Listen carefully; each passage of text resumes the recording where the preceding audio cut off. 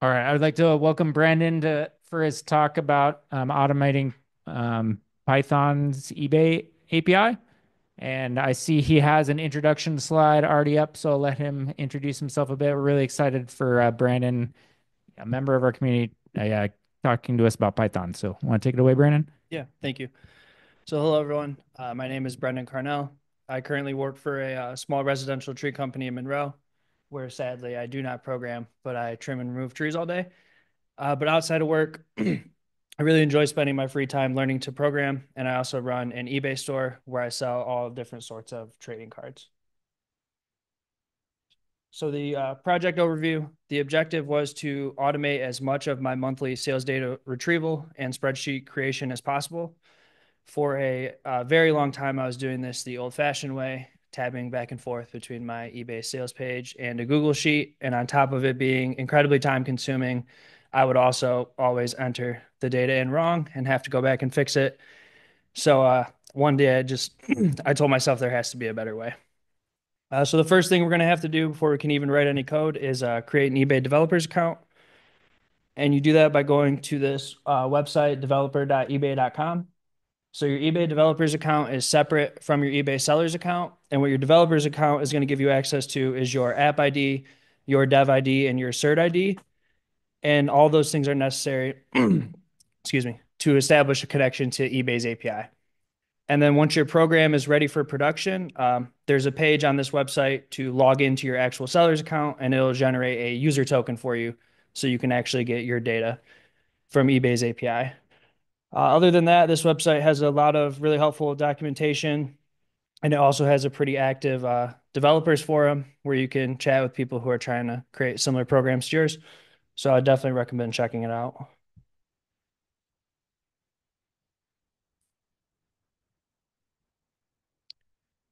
So Python libraries, we're going to use a lot of different libraries and modules for this program. I like to think of Python libraries as tools in our toolbox that are going to make our job as easy as possible. So these next few slides, I'm kind of going to go over what a lot of these libraries do and how they're helpful and how we're going to use them in our program today.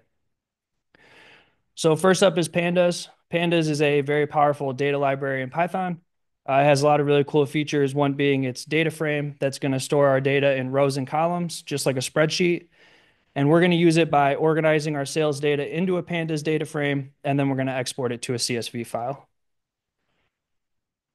So working with currency in programming can be hard, right?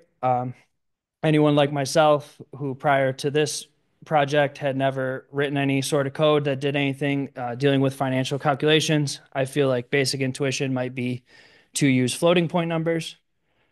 But if you have ever seen the movie Office Space, you will know that you cannot use floating point arithmetic in programming. And that is because floating point arithmetic will cause rounding errors over time, and that's due to the way that it's stored in memory. So in financial calculations, every cent matters. So we're going to use Python's built-in decimal module to ensure we are able to perform precise decimal arithmetic. And we're going to do that because it offers powerful features like rounding control that are going to allow us to decide when something gets rounded off and then also how it gets rounded off. So another thing that can be challenging is trying to work with time zones, whether that be converting a variable or trying to change something for a timestamp for an API. But you can manage all of these things with the PyTZ library. That stands for Python Time Zone. And what this library allows us to do is make accurate time zone conversions. And it also helps us create time zone aware date time objects. And it does this with its .localize method that ensures our date time objects are assigned the correct time zone that we want. And it's going to automatically adjust for daylight savings times when we do this. If you weren't using this library, trying to adjust for daylight savings time would be something you have to do on your own. We're going to use it to convert our naive daytime objects into time zone aware timestamps for accurate filtering from eBay's API. I would like to quickly explain the difference between a time zone aware datetime object and a naive one. So if I had a variable that was just September 1st at midnight and I ran it, that would be a naive datetime object. My computer would have no idea what to do with that. Whereas time zone aware is when you use the dot localized method and you can assign it like Eastern Standard Time, for an example, so it knows what it needs to be running in. The eBay Standard Developers Kit library, this is going to be a really helpful library for our program. It's going to simplify the process of working with eBay's API. It's going to handle authentication, our API requests, and even our error handling. How we're going to use it is to connect to the eBay trading API to pull real-time sales data from my eBay store. We're also going to be using a .env file. And what a .env file is it is somewhere to store things like your passwords, your API keys, and your user tokens, and it keeps them separate from your code. And this is helpful because it prevents you from accidentally uploading your API keys to a public GitHub repo where someone could have a web crawler or something like that that is gonna. I got a Zoom loading thing on my screen, but oh,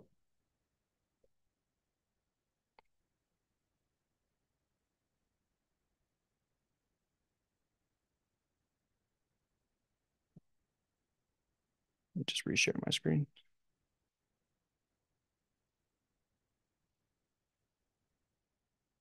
Okay. All right. Sorry about that.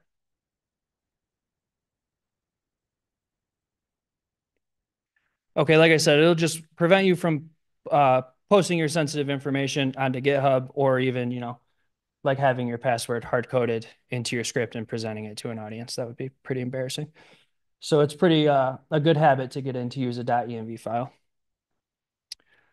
So this slide and the next few are kind of going to be an introduction to the flow of the project, as well as some of the challenges we're going to have to figure out how to solve in order to get it to work. Oh, sorry, not this one.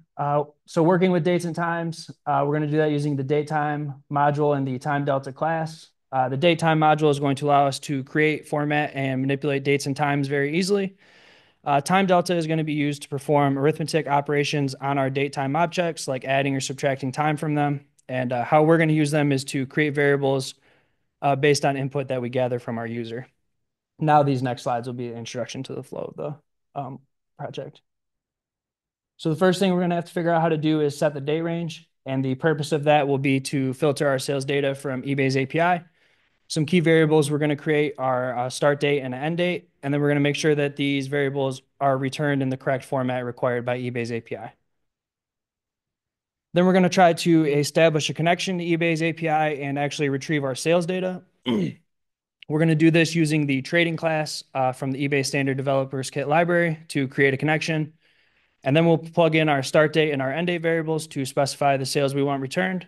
And then we will make an API call to the get orders endpoint of the eBay trading API and return all of our relevant data. So the way that our data is going to be returned from eBay's API is in this nested data structure. So the order array is going to be the outermost dictionary of our nested data structure. And in that dictionary, there's going to be a key order. And what that's going to map to is a list of individual order dictionaries, which in our case will be for a month. And then inside each of those individual order dictionaries, there will be a transaction array key. And that's going to map to a list of individual transaction dictionaries for each order. And why that's set up like that. So what's inside of each transaction dictionary is all transactional data for a single item. So just like one card in our case. So if someone just bought one card, the way their data would be returned is they would have their own order dictionary. Then that transaction array key is going to map to just a single transaction dictionary since they only bought one. Whereas if someone was to buy two cards, their data would be returned still in a single order dictionary, but now that transaction array key would map to a list of two transaction dictionaries, one for each card. And that gives sellers a way to keep track of their sales on an item by item basis and not just an order by order basis. So does anyone have any questions about that? Good. So now we need to process and clean our sales data and get it ready for export. So we have our nested data structure. We're going to extract key data points from it, like item price, shipping, sales tax, and so on. Then we're going to perform some calculations to figure out the fees we pay and what our net sales are. And then lastly, we will have our organized data in a pandas data frame, and then we will export it to a CSV file. Let's hop over into the code and go through this together. Is that good size-wise? Okay, cool. So here's the full list of libraries and modules we're going to use. OS, we're going to use that to interact with our environment variables. And then here from the eBay standard developers kit library from the trading class, we are going to import connection and we'll alias it as trading for easier reference later on. So this is going to be our connection to eBay's trading API. And then from the exception class of the eBay standard developers kit library, we're going to import connection error. We went over these. And then we're also going to import logging. I like using logging because it gives you a flexible way to display messages to your terminal that's going to help you understand what your program is doing as it runs. And we set up its basic configuration here. So this level, we set it to info. So that's the tag, and they rank in level of severity. So you can change that to if you only want to show critical tags, and you can filter it that way. And then format, this is going to be the way it is displayed in our terminal. So level name, which is this tag, and then whatever message we create will be printed after that. So now we're going to load our environment variables into our script, and we're going to do that with OS using the .get method to go inside of our env file and get our dev ID, our app ID, our cert ID, and our user token, and load all of them into our program.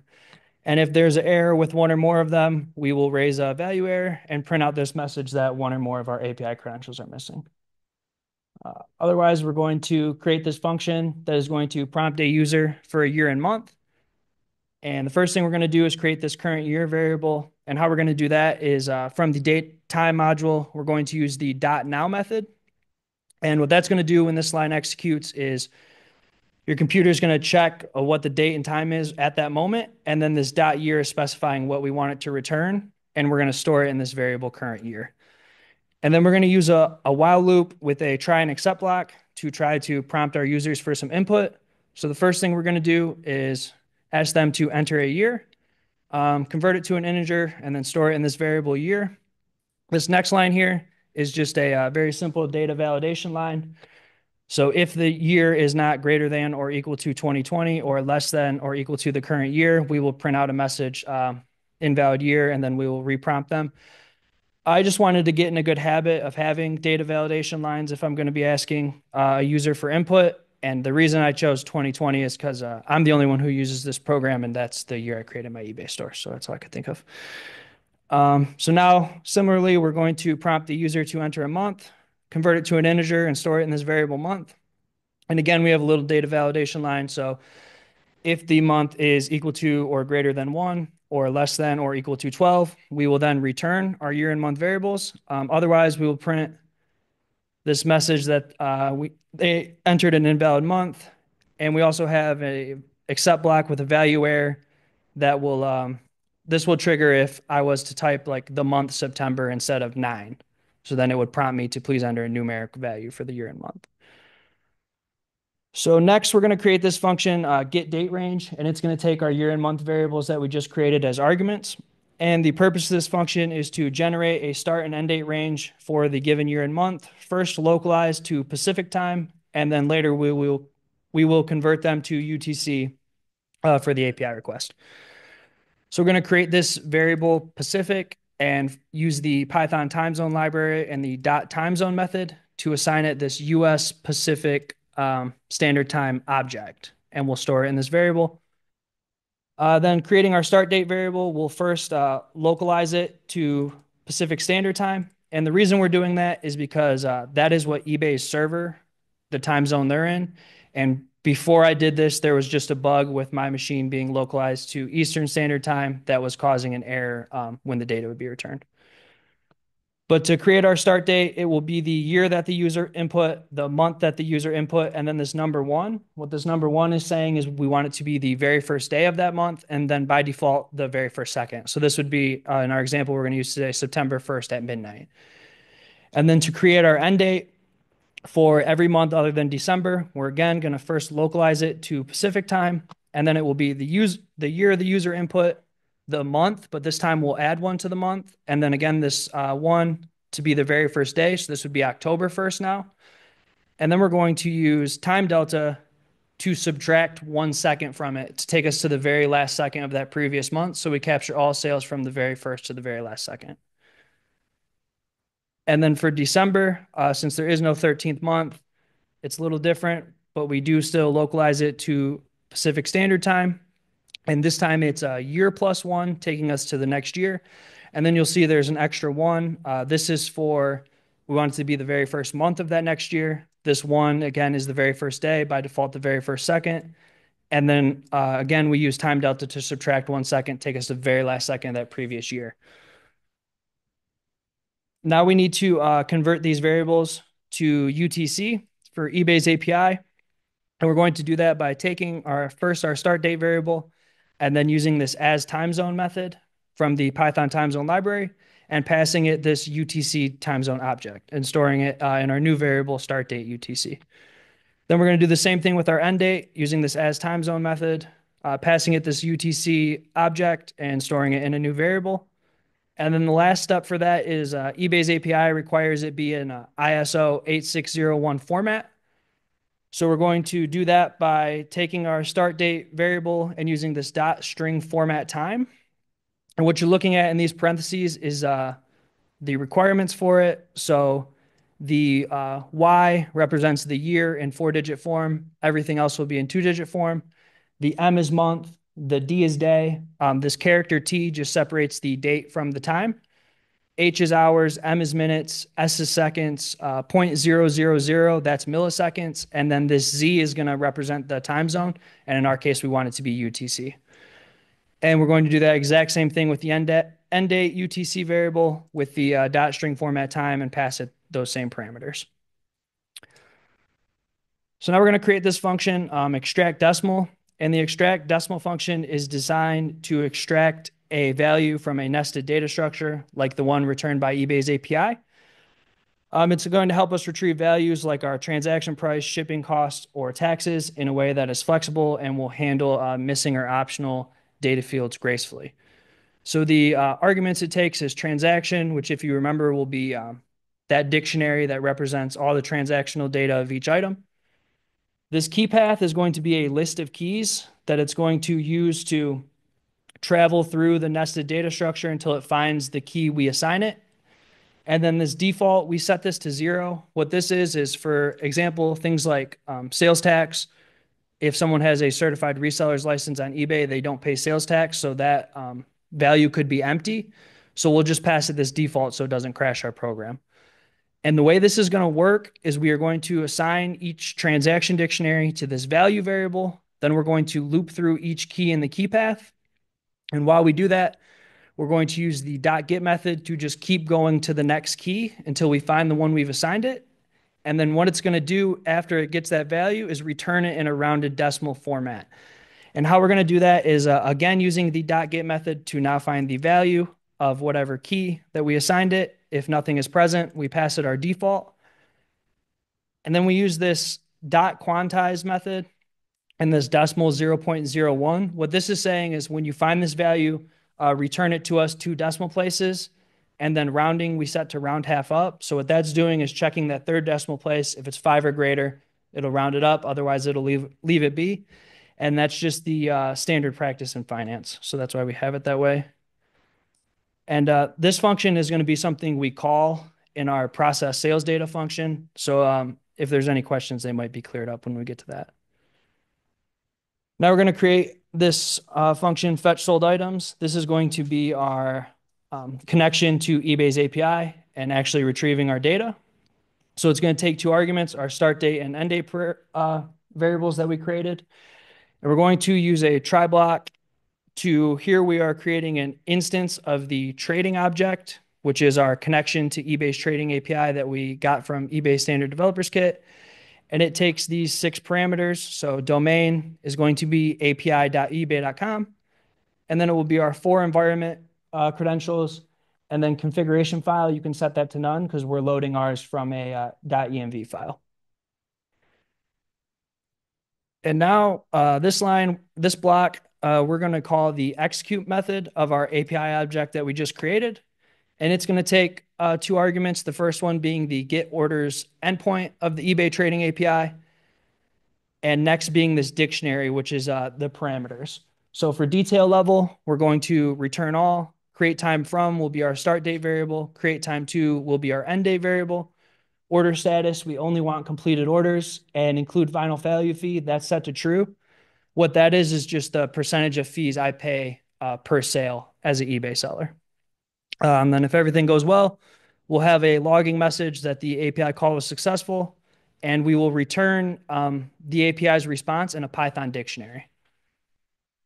And then we have a few except blocks, one being for the connection error. And if that occurs, we'll have a error message that a connection error occurred with the name of the error. Then we also have an exception block just for any unexpected errors that occur. So now we're going to create this function, process sales data, and it's going to take the argument orders. And I would quickly like to show that orders is, so the function we just went over that returns that response dictionary, we assign it to this variable orders. So that's where that comes from. So the first thing this function will do is it's going to check to see if there's any data in orders. And if there's not, it will have a logging warning message that there's no orders to process, and we will return an empty data frame so our program doesn't crash. But otherwise, we're going to create this variable order array.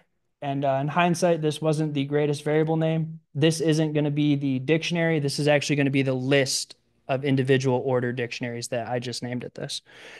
We're going to get this using the .get method to go in our response dictionary, which is now this variable orders. And it's going to look for the order array. And then it's going to use the .get method again to find each individual order dictionary.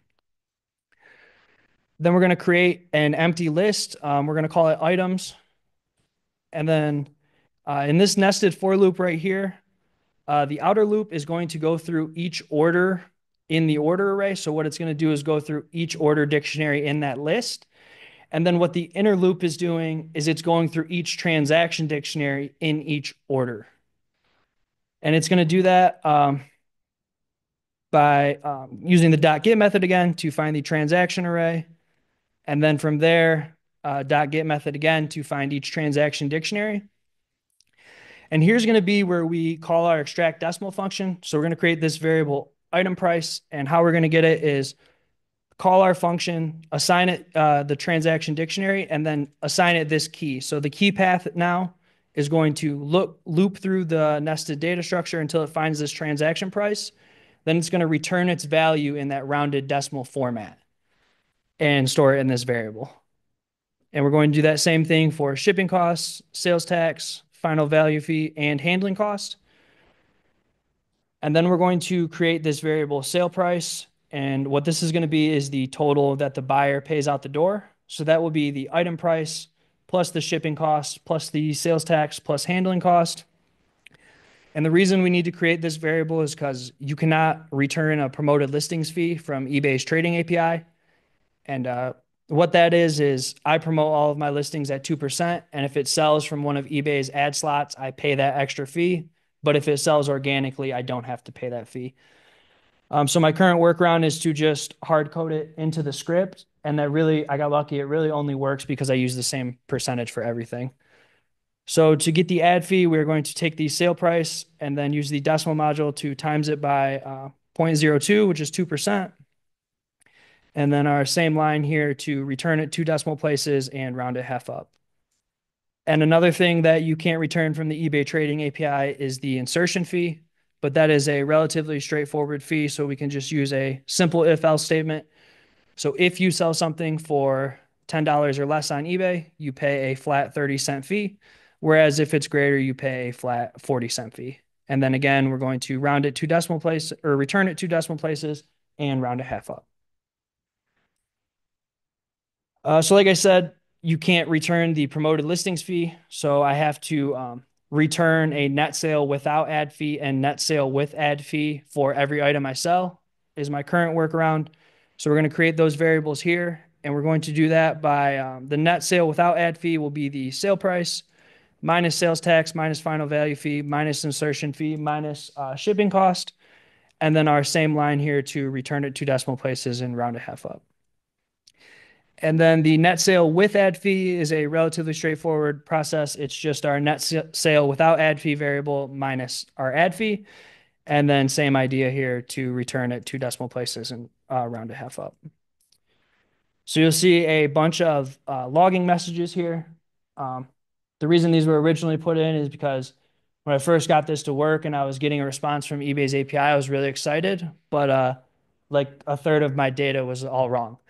So I just hand coded what it's getting for every single variable I'm trying to return, and also how it's figuring these things out.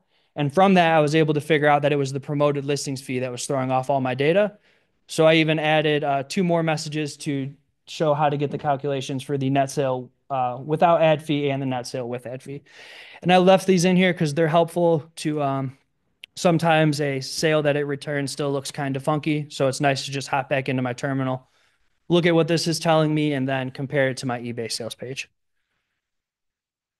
But now we're going to create a dictionary for each item or card that we sell. And we're going to do that by taking the title, and we'll find that from the transaction dictionary, the item key, and then the title key.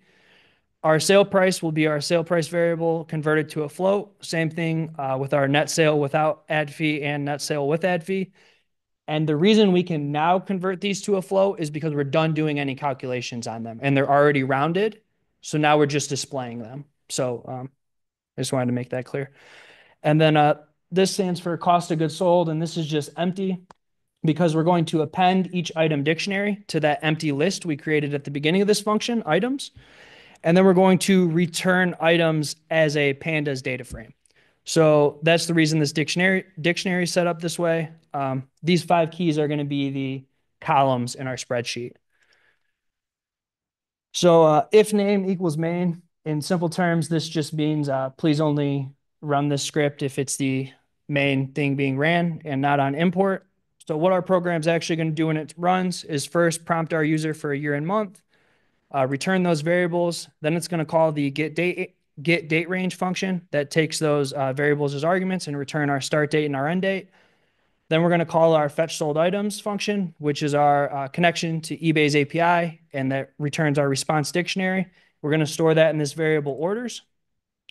And then it's going to check if there is data in orders. And if there is, it's going to call our process sales data function that we just created that returns this pandas data frame. And we're going to store that data frame in this variable sales data df.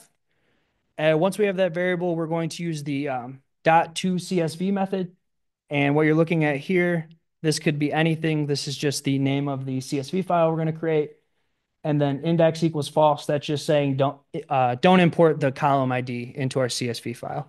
And then if everything goes good, we will print data exported to our CSV file. So I would like to try and run this for you guys. Internet, there we go.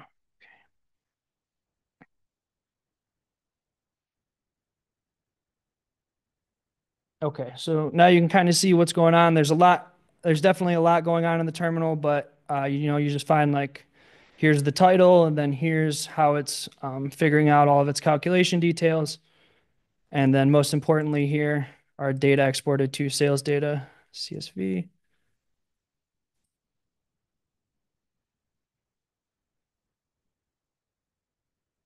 So here's our CSV file. It has our 5 columns. So title, sale price, net sale without ad fee, net sale with ad fee, and then the cost of goods sold placeholder, along with all of our sales for the month. So for September, we had 59 sales, which is about average. When you save this to your desktop, it kind of looks something a little bit like this.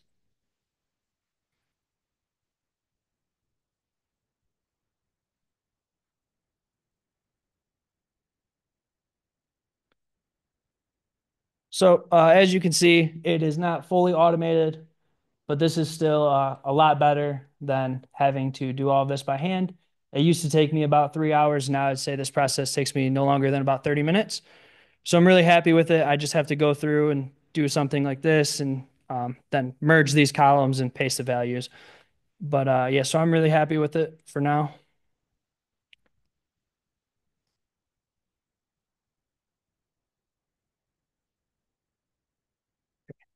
So some future enhancements and disclaimers. My main goal is to figure out a way to retrieve the net sale properly for further automation. And I did just recently learn that you can return the promoted listing fee, but it's from the finance API. So hopefully I'll have that fixed soon. There's also an issue with fetching your data when something is sold with free shipping. But after a weekend of wanting to pull my hair out, I found in a forum on the eBay developers website that this is currently an issue with eBay's API. So that made me feel a little bit better about myself. And then once those two things are solved and I can truly rely on the data being returned, I'd like to take it a step further and automate this program to just run on the first of every month. And then maybe one day way in the future, develop some sort of front end experience and add notifications for sales milestones.